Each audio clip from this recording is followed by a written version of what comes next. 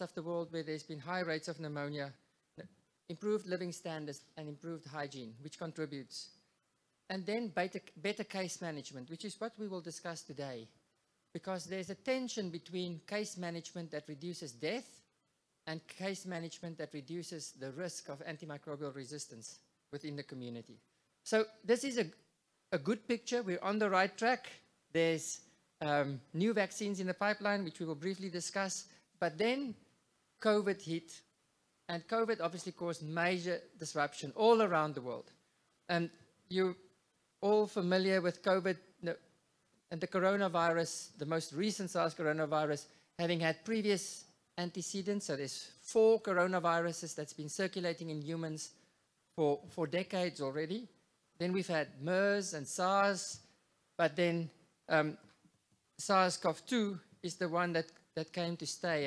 And we're still living through some of the scars, and we'll live with it for quite some while to come. I just want to give you an overview of our current understanding of COVID transmission. You will know that when COVID started, the official line was really that it's not transmitted through the air. It's not respiratory transmitted, it's droplet transmitted. We now know that it's transmitted by both aerosol and droplets. The importance of that is that wearing a mask protects us. If you're the person coughing, a simple surgical mask will do. If you're the person who want to protect yourself, an N95 mask is the best, but if both people wear surgical masks, it still offers good protection. But unlike tuberculosis or chickenpox or measles that are airborne, purely airborne, we know that SARS, the main route of transmission, still remains droplet. So hand hygiene remains as important as always. The other big difference between tuberculosis, for instance, which is an area of interest for me, and SARS, is that SARS can infect you the moment it touches any of your mucous membranes. Tuberculosis, you have to inhale deep into your lung, which makes it far easier to infect a new person. One of the major impacts of COVID has been that it disrupted the normal viruses that circulate in our population. And this is just some data from Australia, but I think you've had similar experiences here in Vietnam, and we can discuss that in a minute.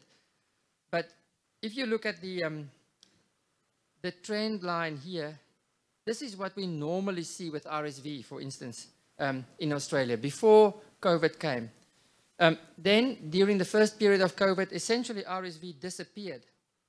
But when social restrictions were lifted, we had this unusual high peak of RSV in different parts of Australia. So this is in New South Wales, in Western Australia, Victoria. It's a big country. All over the country, we had these RSV outbreaks. At an unusual time of the year, you can see it's different to what the normal seasonal pattern is, and at far higher rates than what we've ever seen before. When we looked at the genomics of this, not sure why that. When we looked at the genomics of this, you don't have to worry in detail about the figure. I won't try and take that away. But what is interesting is to note that if you look at the blue here at the bottom, just see if I can get my pointer there, but at the bottom, those sections with the blue, that is what happened to RSV virus after COVID. So essentially in the past, RSV in Australia was introduced from all over the world, and there were multiple strains of RSV circulating in the country. But when COVID came and we had social restrictions, suddenly the RSV circulating in Western Australia, the yellow, was completely different from the RSV circulating on the East Coast. So the viruses became separate and isolated and evolved separately. But now that we've opened the borders again, those viruses are mixing. So why is it that children post-COVID seems to have more severe viral infection? And you may have heard about this concept of immunity debt. So immunity debt is the idea, and it's not yet been proven, but it's currently the working hypothesis, that because of these unprecedented restrictions that we had during COVID, common respiratory viruses stopped circulating. And that meant that children were no longer exposed to these viruses. But when we relaxed the COVID restrictions, the viruses started circulating again. But now children have not been exposed to those viruses for 1 or 2 years and haven't had the regular immune exposure and immune stimulation. And that is where the immune debt concept comes from. Like I've shown you with RSV, children were suddenly getting RSV at a different time of the year, and children with RSV now have not had any exposure in the previous 2 years, and which is why we think the disease severity is worse. In Vietnam, I think the similar experience you've had with adenovirus. I know it's still being investigated, but the outbreak of severe respiratory virus infections in Hanoi seems to be driven by an adenovirus infection that may have a similar basis, that children have had decreased exposure in the past, in the recent past. So I want to emphasize that viral infections are the most common cause of pneumonia, and RSV the single biggest pathogen, because we often think of pneumonia as purely bacterial, and our treatment obviously only addresses bacterial infections. Our tools at the moment are very limited. A chest X-ray, we know from multiple studies now, is not sufficiently specific to give us a clear distinction between viral and bacterial disease. Multiplex PCR is something that most countries in the world are now using. So where you just do a nasopharyngeal aspirate and are able to do a whole array of viral tests. In Vietnam, the argument has always been that the added value of doing a multiplex PCR is limited. And it's true, it doesn't always influence the clinical management. But we know what it does do is it gives you a very good idea of what are the viruses circulating in your community. And it also influences the way doctors and pediatricians think about antibiotic treatment. If you know what are the current circulating viruses and have confirmed the viral infection in a child. So there's ongoing discussions in many parts of the world. How do we upscale access to these multiplex PCR tests for viral studies, especially post-COVID, where we now realize how important it is. One of the good things of the COVID epidemic, if we have to reflect on that, is the spectacular success of the mRNA vaccines. And you may know that RSV vaccine, there's a very promising RSV vaccine that's now in phase 3 trials. Because of the trends that I've shown you, where children now have a decrease in pneumonia compared to older adults, this RSV vaccine will first be tested in older adults and then in children, but it's due to start early in 2023. And you may also have heard of CEPI, which is a global initiative to develop vaccines against new emerging infections.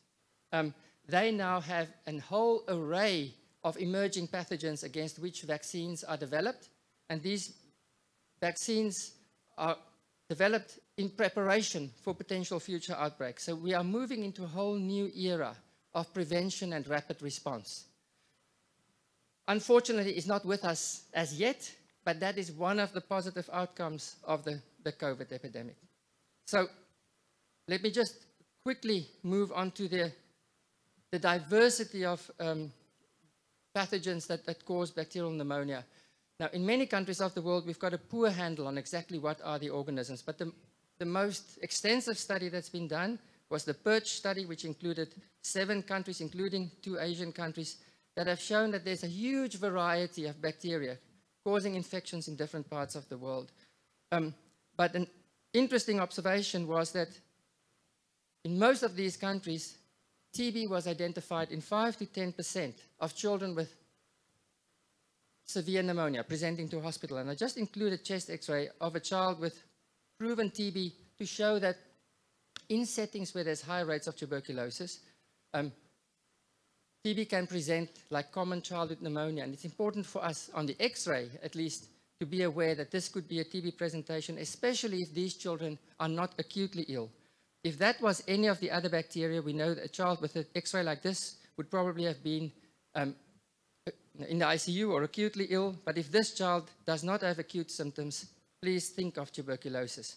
I mention tuberculosis because child TB is one of the areas that globally we are becoming more aware of its huge disease burden. And there was a recent updated WHO consolidated guidelines that were released, and this is all accessible online. The other valuable resource is the new chest X-ray atlas, which is available online, which gives you the whole overview of the different spectrum of TB disease in children. And I know that Expert Ultra is available now in Vietnam with greater access for children, and at least in the referral hospitals where you work, that should be readily available and something that you should access.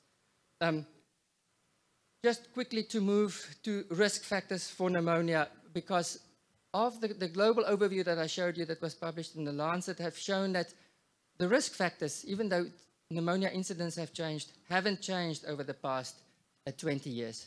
The main risk factors that remain a major concern in Vietnam include malnutrition and in and outdoor air pollution, as well as the absence of breastfeeding in some parts of the country. And I'll just quickly present an overview of the risk factors, comparing Vietnam to other countries in the region, which was part of Phung's PhD work. And I'll quickly mention some of her work during the Vietnam focus now. But you can see that breastfeeding is the one area where there's or where there's low uptake in many parts of the country, but we know in many baby-friendly hospitals, breastfeeding uptake is now increasing in Vietnam. And then clearly smoking among adults, which exposes children, is something we all worry about. So just to touch on the pneumonia disease burden in the different parts of the healthcare system in Vietnam. You're all aware that maybe it's the admissions to hospital, that pneumonia is a single, or upper respiratory tract infections is a single biggest contributor. And this is especially true at district hospital level. And what I want to focus on in the first column is just if you see that many of the children admitted to our district hospitals only have upper respiratory symptoms, don't have lower respiratory tract symptoms. And the big challenge is how do we keep those children out of hospital to prevent them from getting secondary infections and unnecessary antibiotics. The tertiary hospitals, like the National Children's Hospital in Hanoi, you can see more younger children, and they see more severe, the more severe end of the disease spectrum. The challenge, though, is how can we identify those children with unlikely pneumonia or no pneumonia and keep them out of hospital? So this is a 12-month prospective study that looked at more than 4,000 children admitted to Da Nang Hospital for Women and Children. And you can see that of all the children admitted with pneumonia during that 12-month period, a very large number did not meet WHO criteria for pneumonia. These children had respiratory symptoms, but didn't meet a strict criteria for tachypnea and chest indrawing. In an ideal world, these are the children that we want to keep out of hospital to prevent them from getting secondary infection in hospital and to manage at home. Management in the hospital, and you will know, I would love to hear your opinion, what is the experience in your hospital, but the experience in Da Nang and in the local district hospitals is that broad spectrum antibiotics are frequently used as first-line medicine. Patients are usually treated for 5 to 7 days with IV antibiotics, and that course of treatment is completed, irrespective of the symptomatic improvement, and that step down to oral antibiotics is very rarely implemented. So those are things which as clinicians I think we can all think about. How can we reduce the inpatient stay and switch to oral antibiotics as soon as possible when the child is stable? The dilemma clearly is that pneumonia remains a major cause of disease and death, like we've said.